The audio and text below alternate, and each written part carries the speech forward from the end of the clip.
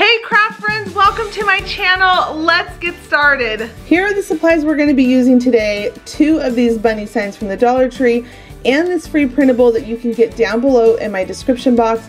I made this for you all a couple weeks ago for a different craft, and we're going to be repurposing it again today. So you're going to cut out the 2 different papers and then glue them together at the center point where they line up.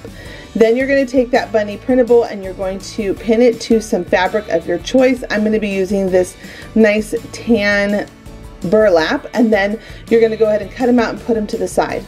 Now for your bunny signs, you're going to pop off the feet and the bow and the tags at the top, and I'm going to go ahead and just save these feet and bow because we're going to use that next Friday for another craft. So hold on to those, don't get rid of them.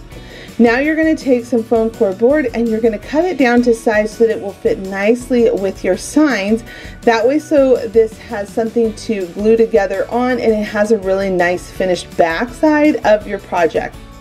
Once those are glued down, go ahead and take the paint color of your choice. I'm going to be going with this really pretty blue color, and I wanted to have a little bit of a weathered look because I like the farmhouse look. You could end up painting all the way up to the sides, but I wanted to show a little bit of that brown around on the sides.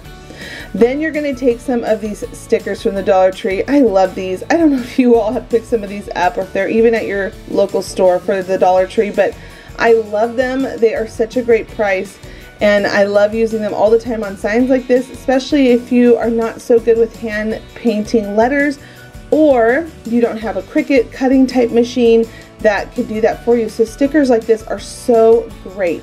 So once you've got down what you want, I put the bunny in the middle so you can see there that I wanted to make sure I got the spacing right. Go ahead and Mod Podge your letters down permanently. This will keep them from peeling up over time.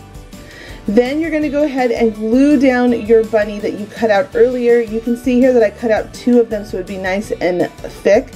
And then I added a pom-pom tail. And then I also added a bow up at the top. For some reason I don't have that footage. But then on the back side when I flipped it over, I ended up adding a rope to the top.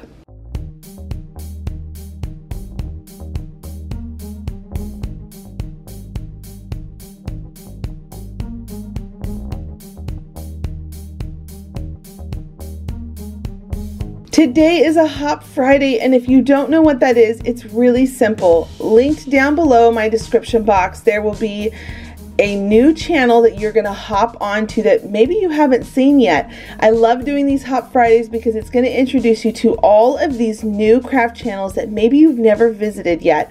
As you click that link, the next girl will have a link, the next girl will have a link, and you'll be able to just keep hopping all the way through. Alright, our next craft project is going to be one geared more towards kids or little teens, tweens I guess I would say. And it's just the cutest, sweetest craft, and I wanted to make sure I shared this one because sometimes we want to craft with our grandchildren or our children in general, and this is a really fun, sweet project. So I'm taking these supplies, some felt, some yarn of your color choice, and then these little wooden spools that you can get from Hobby Lobby, and I used a 40% off coupon. I love these things. I think they're so cute. So you're going to just add some hot glue like you saw me do there, and then you're going to just keep wrapping around that yarn until you get to the very end. You could also use embroidery thread, but I used yarn because that's what I had on hand. And then you're going to take these little tiny pom-pom balls from the Dollar Tree and some of the puffy paint, and we're going to add on a tail, eyes, whiskers, and a nose to create a little bunny face. Once you've got all those on, you're then going to cut out the ears. You're going to cut out 2 white ears and then smaller inner part of the ears that are pink, and you're going to hot glue those together. Once you've got them hot glued together, add a little hot glue once again at the bottom, and you're going to just put those little ears together, and then use something that's small like a small paintbrush and just push them down inside so they're hot glued down into the top part of that spool.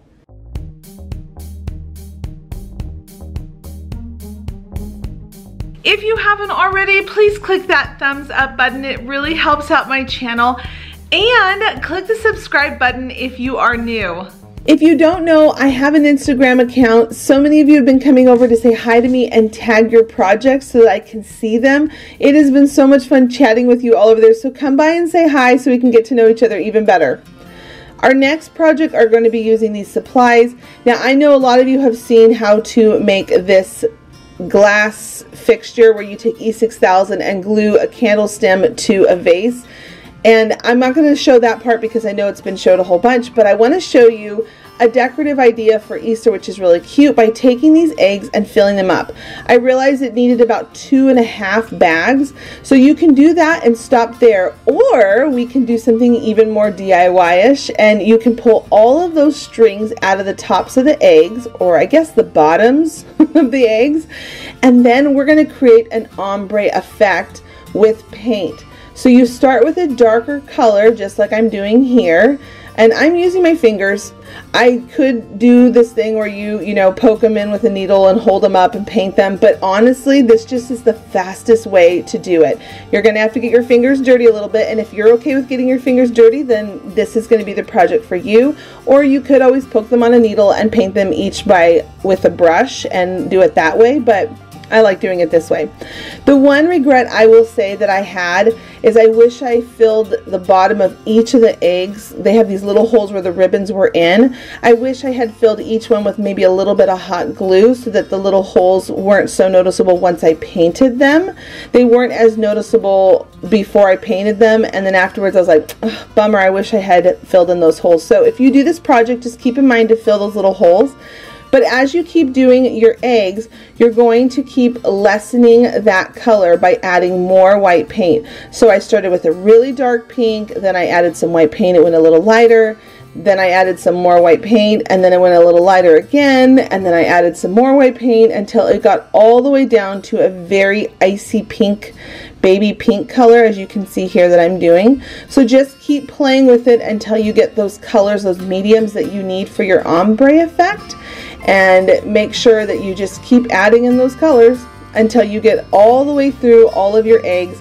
And another tip is make sure you give yourself enough paint to work with. I've had that happen a couple times when I'm doing ombre effects, where you can run out of your paint. So don't go too crazy pouring too much, but make sure you just have enough to be able to cover all of your eggs so that you don't have any issues. Then once they're all dry, you're going to put them back inside the glass container, super easy peasy, and start with the darkest at the bottom and work your way up to the lightest at the top. And technically you could reverse it and do lightest at the bottom, darkest to the top, but it just has such a pretty effect. And if you did these with different colors, it would look so beautiful on a dinner table or an entry table. Now, if you don't know, I have 2 challenges this month. I'm going to link that video as well down below so you can check them out. If you have a channel and you want to play along, I would love it if you like DIY crafting challenges. Our next project we're going to be moving on to is this little sign. I picked up these little wood pieces again from Hobby Lobby. I love these wood pieces at Hobby Lobby. They have a lot of really great selections there. And then I'm going to be using this sign. I believe it's a 4x4 sign that I picked up from the Dollar Tree, and I'm only going to be painting just the front of it. I'm not even going to be painting the sides. I loved the neutral paper it had around it, so I didn't think that was necessary to paint the sides, but you can paint it whatever color you want. And then I am going to take some hot glue, and you can see that I'm doing the hook part of the sign facing down so that way it's not top heavy.